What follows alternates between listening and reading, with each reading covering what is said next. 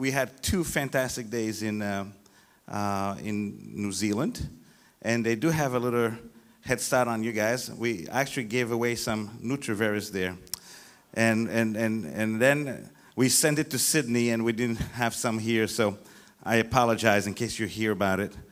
But I'm just kind of building a little anticipation for it, right? How's that feel? You ready to get some? May 1st, we launched it in the U.S. My goodness, we had every station in customer service filled. I mean, every single seat was taken, and we still had people on hold. That hasn't happened in a long time. So it's exciting. There is a lot of good things going on. And I'm going to kind of try to share that with you today and kind of give you a vision for where things are going. And that vision is not going to be just, see, for me, I don't look at it just from a Mannatech point of view. I look at it in terms of where is humanity going, and are we going to be at the intersection of where humanity is going? Folks, if you're, you know, I know hockey is not a big deal here as much as it is for our Canadian friends. But Wayne Gretzky, who was one of the greatest hockey players of all times, he was renowned for not playing the puck where it was, but to play it where it was going to be. Right? Does that make sense? When you look at great players, I mean, I relate to soccer, so like somebody like Ronaldo, plus he's Portuguese, so that, you know, I'm a little biased. But those guys know how to be where the ball is going, know where the ball is.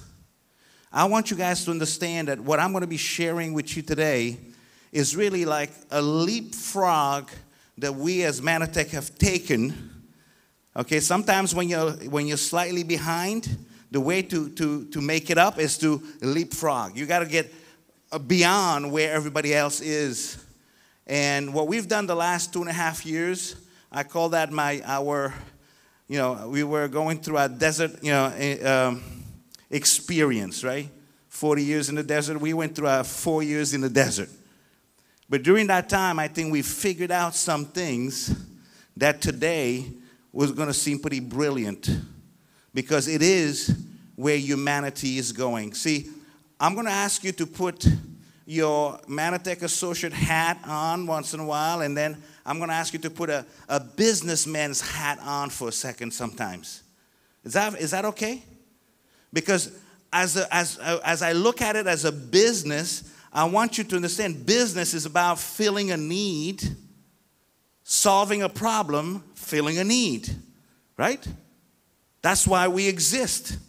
And the tip we get for solving problems and filling needs is called income. Now, I got to check, because usually I want to make sure there's nobody in this room that is allergic to money or anything like that. No allergies to money here? Good, okay. No? Oh, okay. Yeah, bronchitis it's called. That's a disease, bronchitis. But it's also, for me, pretty amazing to be in this room. We're missing my buddy Rod, but he's out there in South Africa really bringing that same message out there. I think he was invited to come so he could really work with them on Navigate, and that's because people are really excited about what that does. And Cheryl, I want to say thank you for what you and your whole family, the sacrifices you made the last, I don't know how many, but probably a couple of years, but what you guys done have really spawned something that's going to be a game changer for Mannatech. And in behalf of all Mannatech associates from around the world, I want to say thank you. So let's give them a hand. I know that Rod is the face, but I know behind that there's a family that really supports him for him to be able to do the things that he does. Same thing with Darren, same thing with Tracy and their families. Give them a big hand as well. Mike, right? Because it's been amazing what this thing has done. One of my goals for tonight is that by the time you leave here, that you have decided, if you're not yet if you haven't subscribed yet to Navigate, I want to tell you, I'm going to start with the end in mind. My end is simple. Get registered. This is a game changer. And as I go through the whole program, I'm going to tell you why. I'm going to show you how. Now, before I go into what I want to do tonight, it might be good for me to understand why you're here. Because I'm sure as you were traveling here, now, by the way, do we have any new people here for the first time? Oh, okay. What's your name, sir? Sean? Who else? Who else was it? What's your name? Ben? He wasn't sure if he should put his hand up. You're right, because I pick on new people. That's what I do. So Ben and Sean. Who else? Yes, Kyle, right? I know you're kind of coming back. So what's your name? Alex. Alex, Ben, and Sean. I'm going to have to remember that. It's tough with jet lag, I have to tell you. It's 4 o'clock in the morning where I come from. So Sean, as you were traveling here this evening, you go, okay, Friday night. What's good on television on Friday nights? Scott, I was asking Sean. Okay. What is it? Foodie? Is that what you said? So anyways, you had to miss television today and other things to be here. As you were driving here, what was your expectation of tonight? If tonight filled all your expectation, what would it look like? What would you like to see happen tonight? Opportunity? Is that why, was that what made you come? Okay. Great. All right. Thank you. Ben, what were you thinking about? Go, oh my God, I'm not sure what I'm doing. Why am I going there? But what was it going through your mind? You wanted to learn more about what? About the business and how to do it? Oh, good. All right. How about yourself, Alex? Same? I mean, you've kind of seen what's going on. It's like, it's the same restaurant, but we've changed the cook, we've changed the menu, we've changed the decor, right? It's different. How about for those of you who, you've been around. What were you hoping tonight would do for you?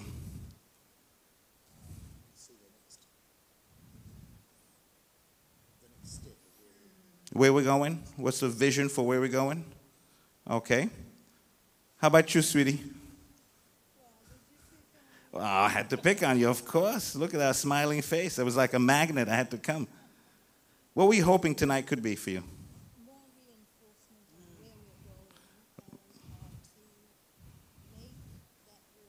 How to make it work, and what's the vision for where we're going? Okay, super. All right, thank you, guys. Thank you for helping me.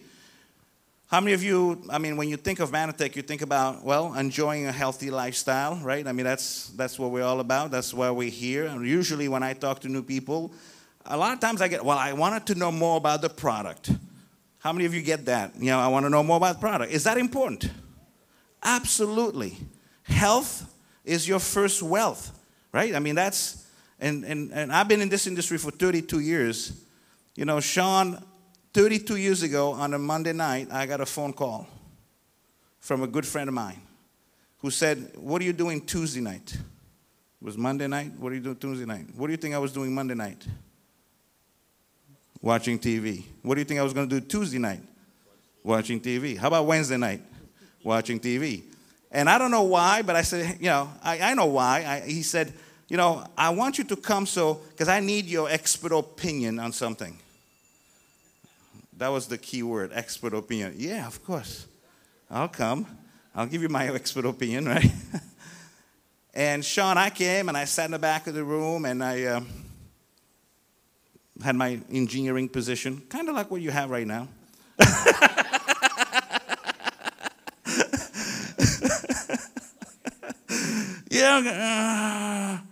I'm going to analyze this thing. I got to give him a good opinion about this thing. That night changed my life. My life was never the same again. That night I realized there was more to life than what I had been told my whole life. I was 20 years old, but by the age of 20, I was already all set. Get a good education, get a good job, work 40 to 45 years so I can retire on half the income that I couldn't live on in the first place. It's called the 40-year plan. I was completely convinced that's what I needed to do. I was going to be an engineer. My life was mapped out. I mean, I just had it all mapped out.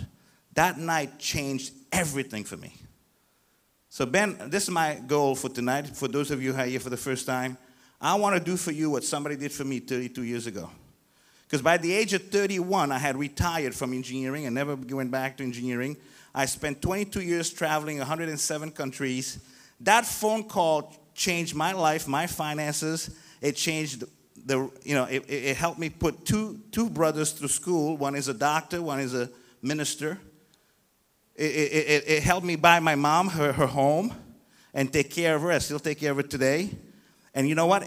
It helped me raise children who think totally different than other people. So that phone call not only affected me, it affected my next generation and probably the next generation. Because I broke the curse of poverty in my family because I was there that Tuesday night.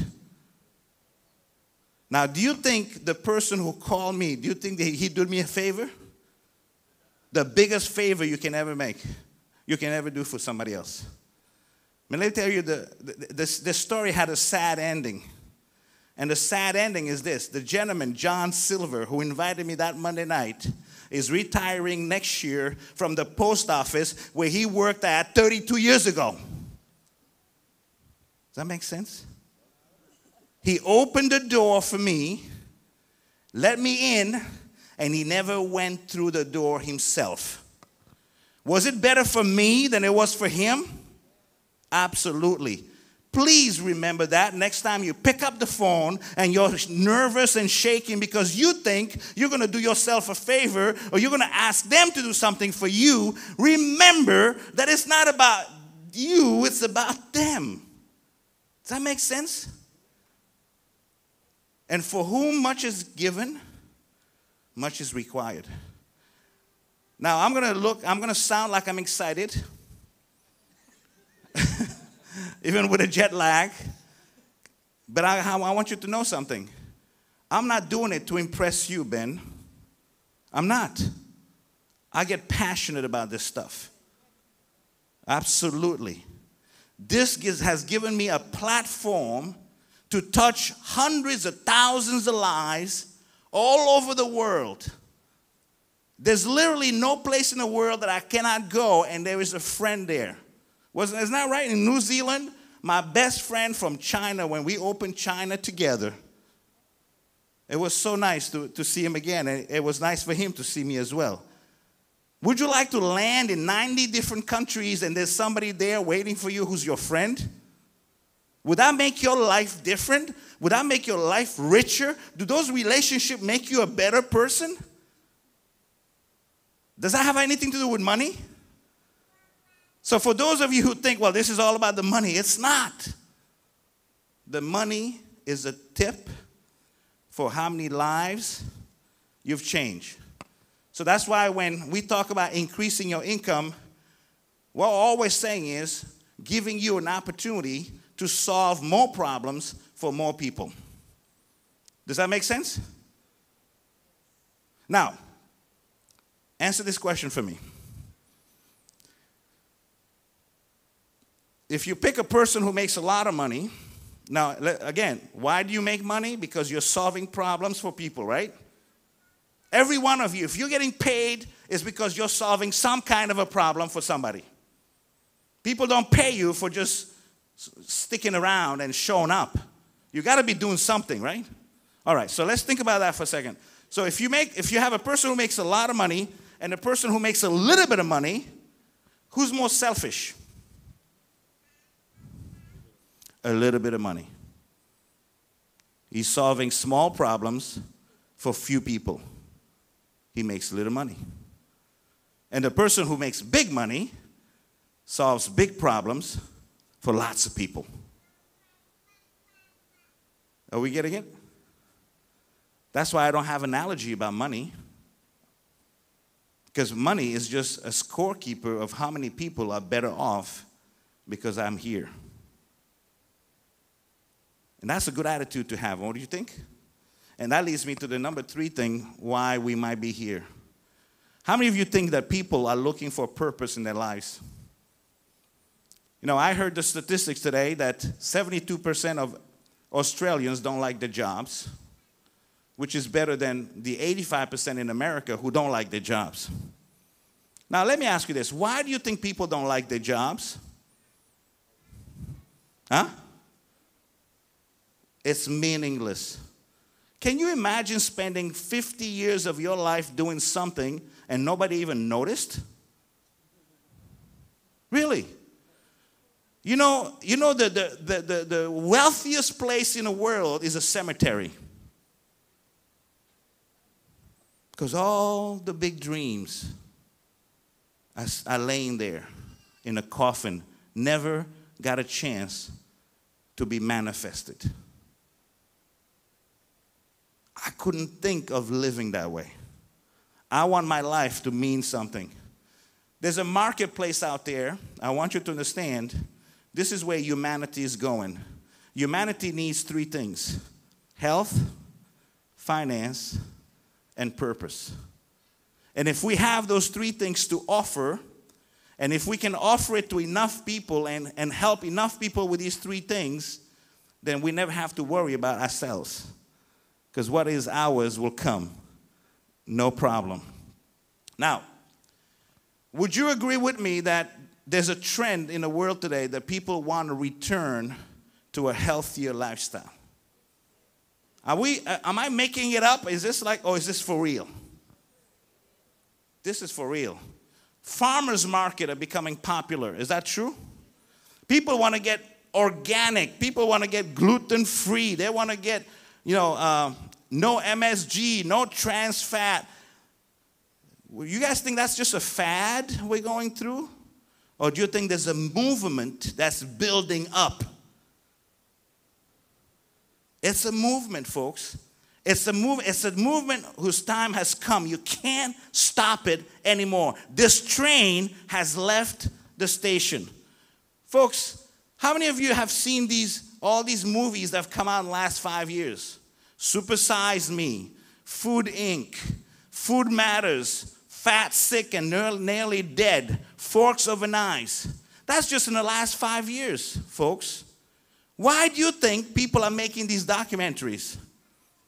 Food Inc. was the most viewed documentary in the history of documentaries.